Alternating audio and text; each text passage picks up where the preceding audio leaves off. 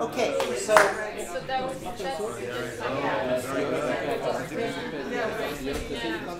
why don't we make the discussion public now? The question is, how can you use this, and how can we help you use it? So has anybody thought about use for this in your teaching, or not really? So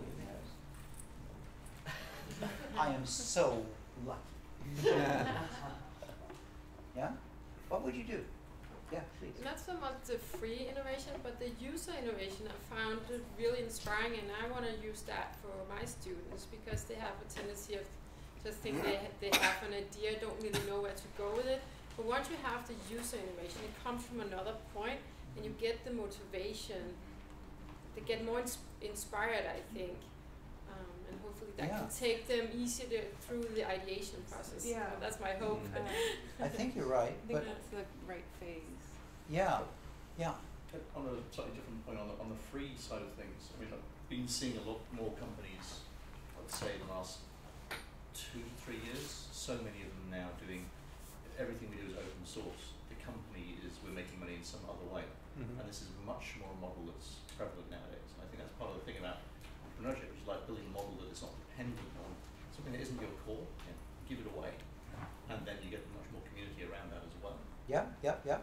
So, first to your point, yes, if you have the need yourself, then you can experiment on yourself and your friends to see if in fact, it is something that you really want. And there's a sort of a low cost niche of doing it because you're experimenting and you're not having to experiment on somebody else, you're experimenting on yourself. In fact, there has been a survey done by the Kaufman Foundation in the US, and half the new ventures founded on innovations, as opposed to just another restaurant, half of them are based on user innovations. So it's huge. It's huge. Yeah. So I want to make an observation that as I see user innovation kind of proliferate in low-income third-world countries, people doing without a lot of modern conveniences, finding ways to take cast-off goods and cobbling something together to make life better. Yeah.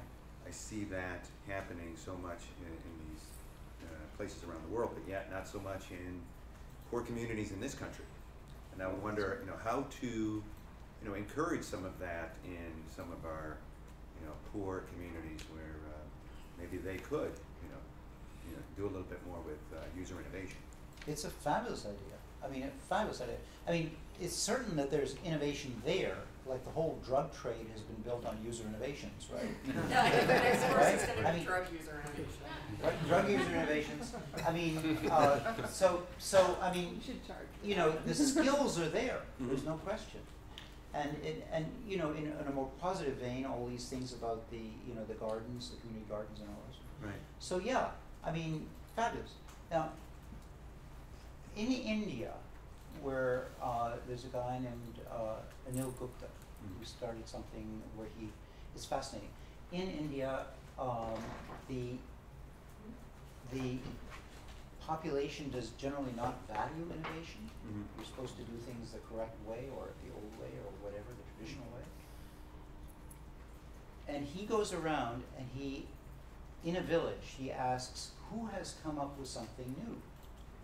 And they're sort of saying, that deviant bastard did. And then he comes out with a scroll from the government saying, ta-da, you were a wonderful innovator, congratulations, encouraging this process. And so, yes, there's a lot of it. Do you have any ideas in mind about what you might do about it? Trying to get credit cards out of the hands of some of these people that use that instead to solve their problems. That's not an idea, but I think that's one way that maybe people in this country in low-income areas might not get engaged in user innovation because the access to credit makes them able to go and buy solutions. I don't know. It's a very interesting question. This whole thing is new, and every question you ask is a new one, really. But being exposed to examples. Yeah. We're working on something here in our little startup idea that maybe could expose some of these people to practices in user innovation. I like that. potentially. I think that's wonderful.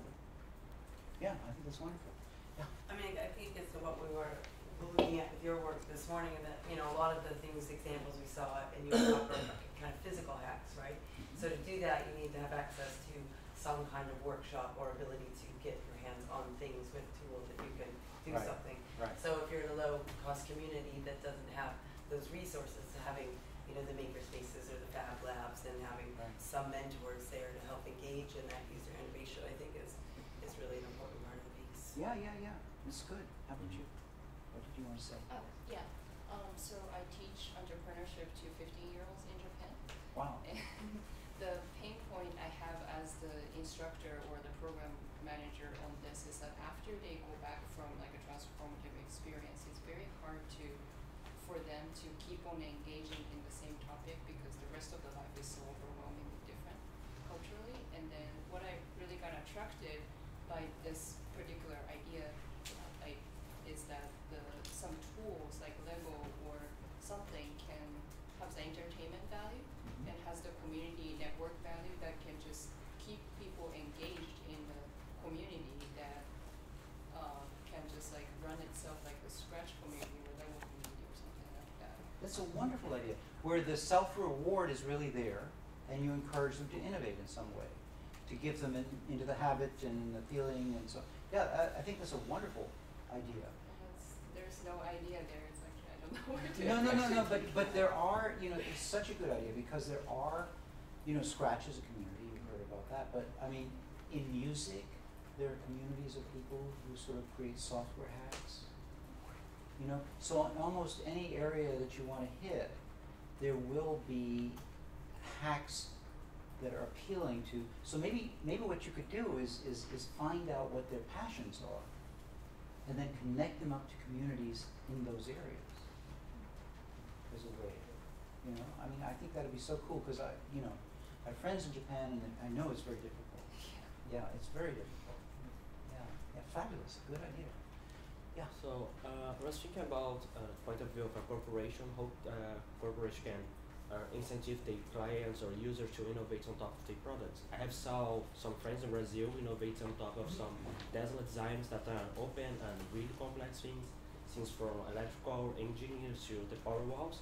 Something really complex, and people innovate on top of that. Yeah. And at the same time, some small companies is really fighting to have anyone trying to innovate on top of their products help. How can a new company, a new venture incentivize their clients to innovate on top of their products? This is a question that I'm thinking about, and it's really complex.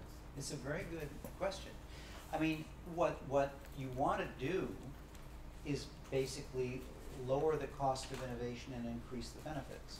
So, you know, what basically these guys did, the Skyrim folks, is they said, here's a set of tools that makes it easier for you. And they had a whole graduated level of challenges. So it was from, oh look, you can change the green dinosaur into a purple one. You know, yay, you know, I did it. And then the challenges get harder.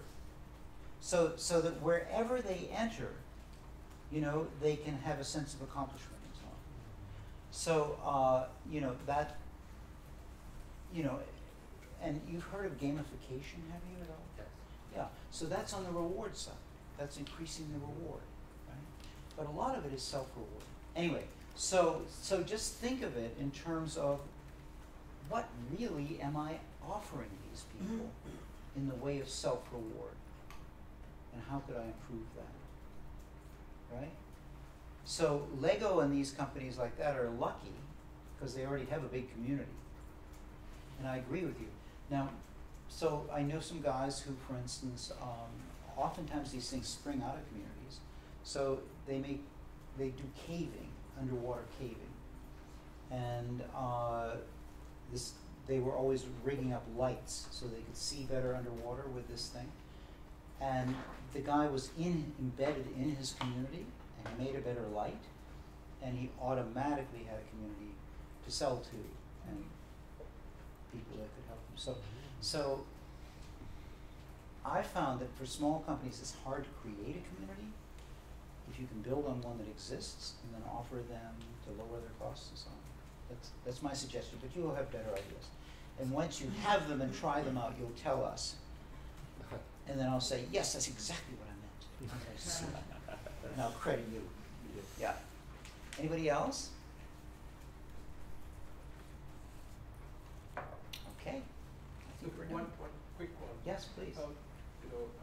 Gentleman there asked about the user innovation from the villages and Like in India. Yeah. or the whole Jugaad concept, I'm sure. Yeah. And what is missing is how do you take it to the next level? Yeah. So you have a solution, but how do you take it to Yeah. commercialization? So Yeah. But that's in a sense what your entrepreneurship courses are about, right? Because, I mean, those are the tools you're offering, isn't it? They say, well, you study the market, you do this and that and the other thing, you make prototypes, you blah, blah, blah. I mean, what this is the fuzzy front end of the process you teach, I would think, isn't it? Or am I wrong?